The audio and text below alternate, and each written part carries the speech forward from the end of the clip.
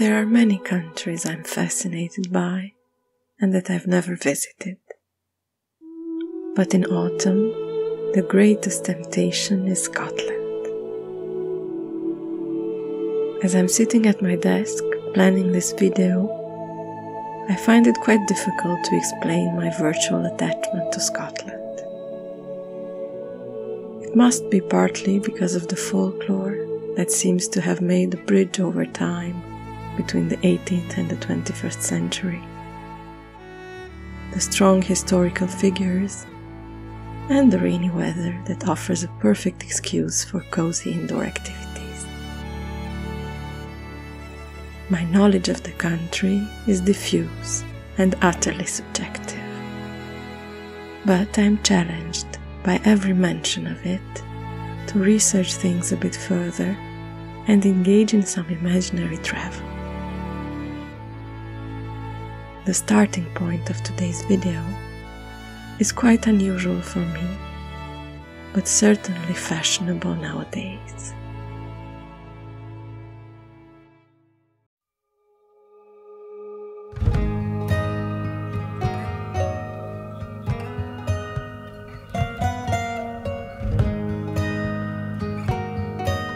I have to state from the beginning that I'm not a big fan of book series.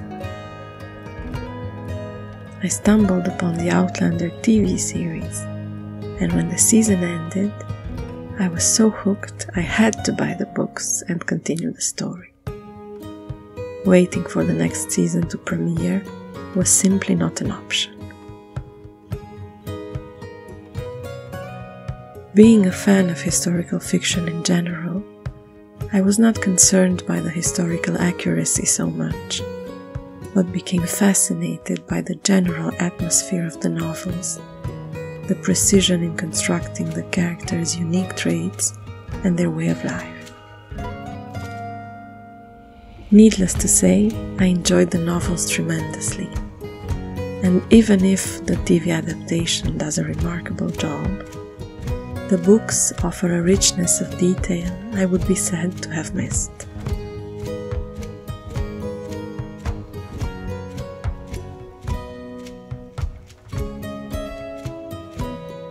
The Outlander series remains to this day the only series I have read, and will continue to read as long as Diana Gabaldon feels inspired.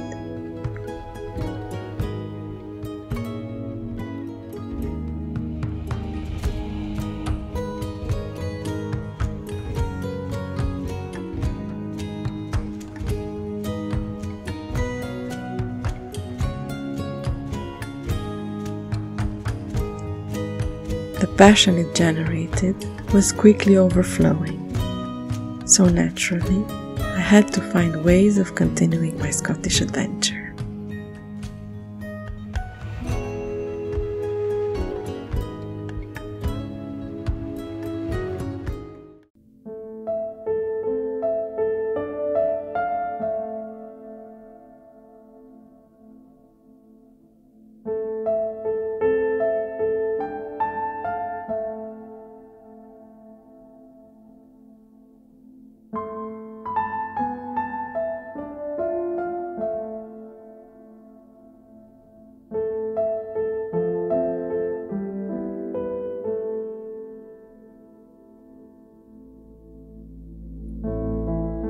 Trying to find the perfect beverage, other than whiskey, to accompany my Outlander reading time, I learned a lot about water.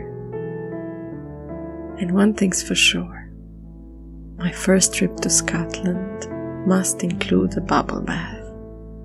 As I have learned, Edinburgh has the softest water in the whole UK. As a result, the tea blends are specially designed to complement this essential yet underrated part of our daily cup. My choice was limited by international shipping, but I must say I truly enjoy the Scottish breakfast tea, even if water here in Paris is much harder than in Scotland. I still could feel the malty roundness calming down the strength of the Assam. A tea to wake you up and transport you on the shores of a loch in the times of the almighty Clanlands.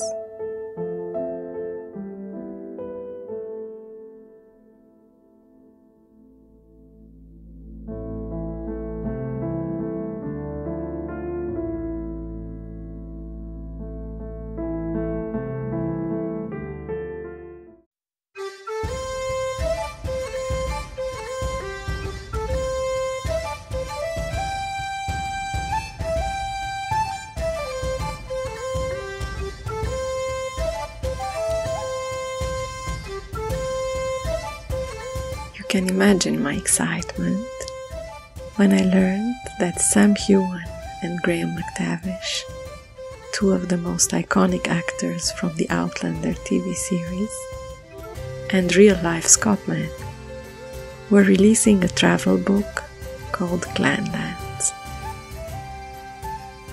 This one surprised me, as I was expecting 80% humor and some light information on Scotland. Instead, I found a book that explains in simple, playful ways a social organizational system that was in many respects the only law that Scots recognized for centuries.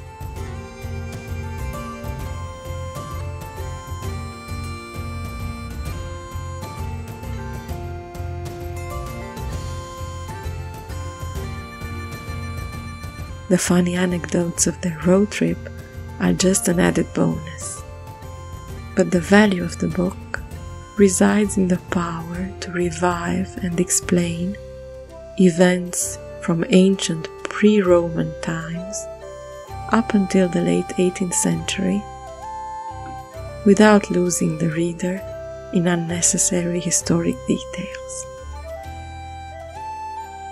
The kind of book that was missing from my pile this year. Informative yet relaxing. A joy of a book.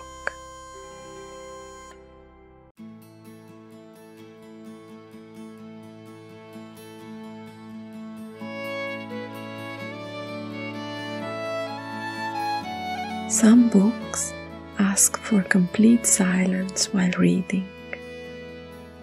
Others can take the hustle and bustle of your commute and still keep you 100% in the mood. And there are books that make you discover tunes you never knew existed without mentioning music at all. My virtual tour of Scotland had a very distinct soundtrack. The one and only master of old music, Jordi Savall, has 2 complete albums dedicated to the Celtic viol that are simply enchanting. I urge you to find them on your music app. You'll thank me for the recommendation. In the words of the master, music expresses and prolongs what words cannot say, and time acts as a filter, distilling these orally transmitted melodies and paring them down to the truly essential. They remain and will continue to remain in our hearts as the true voices and the essential spirit of a civilization which has succeeded in staying alive thanks to music, the memory and song of its historical identity.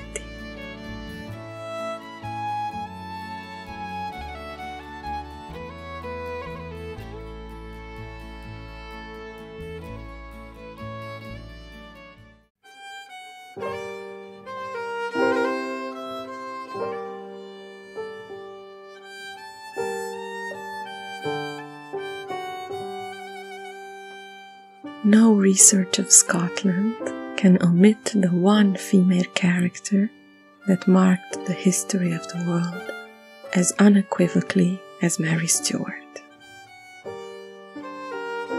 My knowledge of the subject was vague, to say the least, so what better excuse than this to finally read Stefan Zweig's famous book.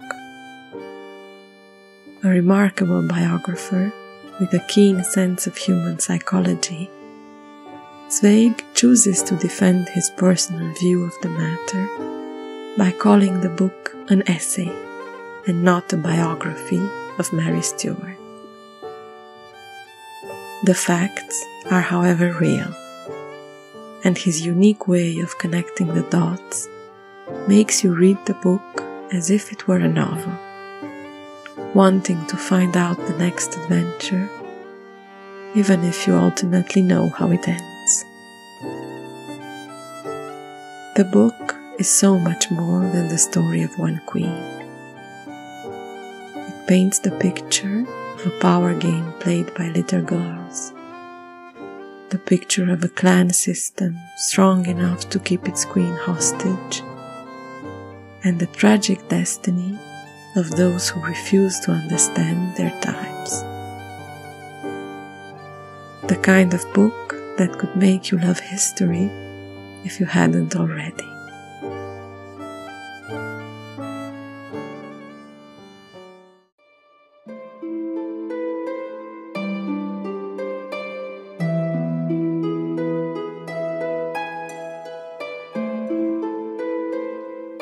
Getting lost in Mary Stuart's history, I wanted to get closer to the source. In Paris, the one place I could think of was the Louvre. Searching their collection's database, I found one painting of Mary, Queen of Scots, currently on display. So I ventured into the great maze and found my way to the lost rooms, far away from the hordes of tourists wanting a peek at Mona Lisa, in the farthest corner of the Richelieu wing.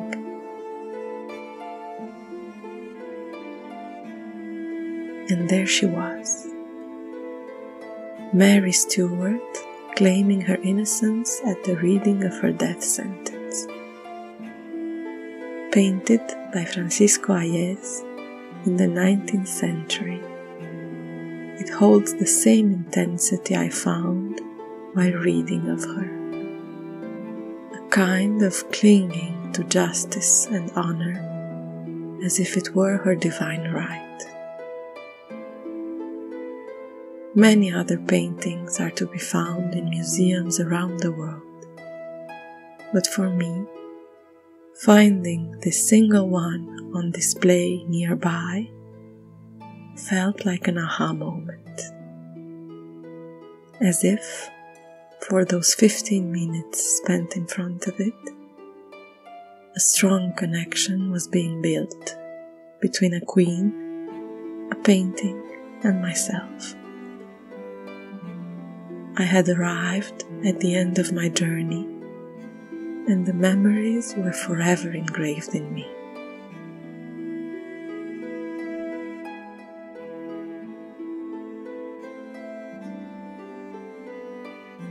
With this incredible feeling in mind, I felt I needed to make one last stop before leaving.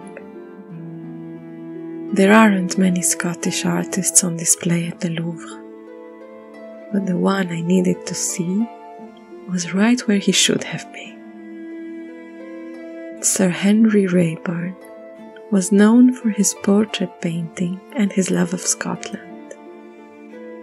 President of the Society of Artists in Edinburgh and full member of the Royal Scottish Academy, it was a true privilege to find 3 of his portraits so close to home. The portrait of Major James Lee Harvey in Gordon Highlander uniform felt like a present for me alone. In search of little Scottish details, I found the spitting image of Jamie Fraser waiting patiently for me to discover him. A true Gabaldon moment of time travel.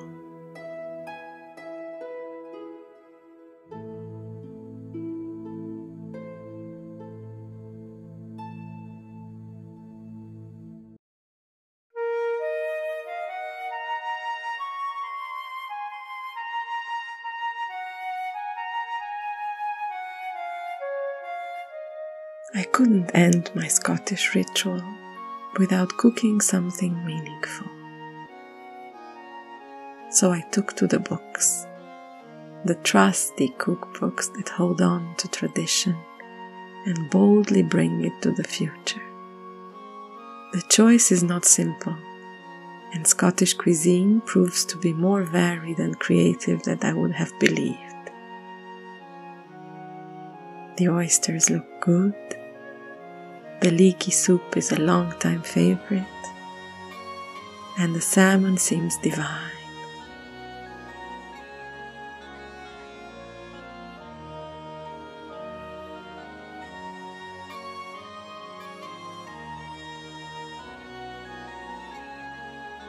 In the end, I choose the ultimate cliché.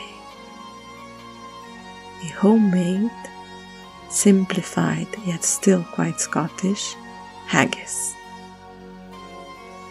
Since a sheep's stomach is not an easy thing to find, I took all the ingredients of a full haggis dinner and put together a Scottish parmentier, or shepherd's pie if you wish. Starting off with the potato and turnip smash, nice and buttery, still light and airy. For the haggis, I replaced all the lamb's organs with 2 easy-to-find ingredients: minced lamb and chicken liver. You could also use some cooked lentils if you're a vegetarian, and with the same spices, it should be a pretty good alternative.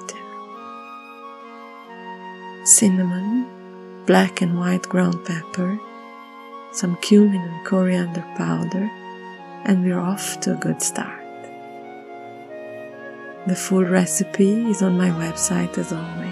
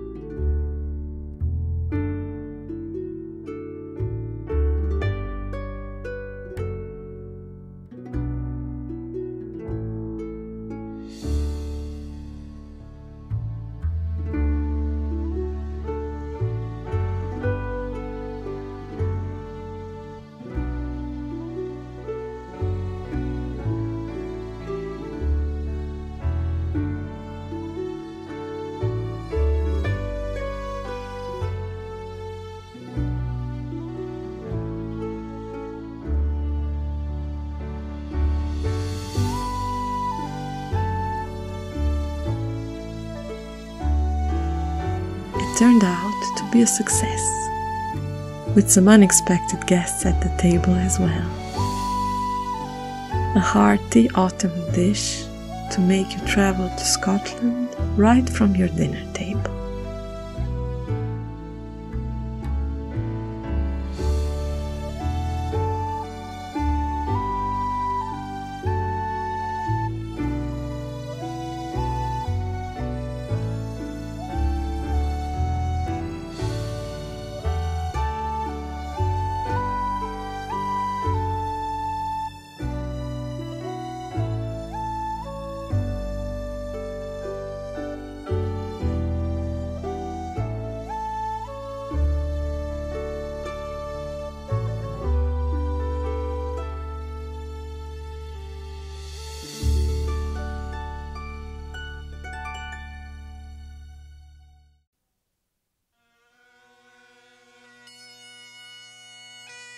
My Scottish tour ends here for today. I am still dreaming of a real trip to the Highlands, but I'm pretty happy with my virtual one for now.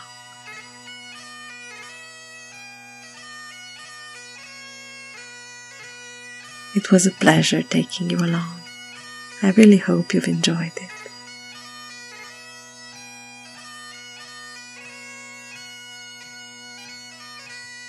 Until next time, enjoy your reading and your rituals.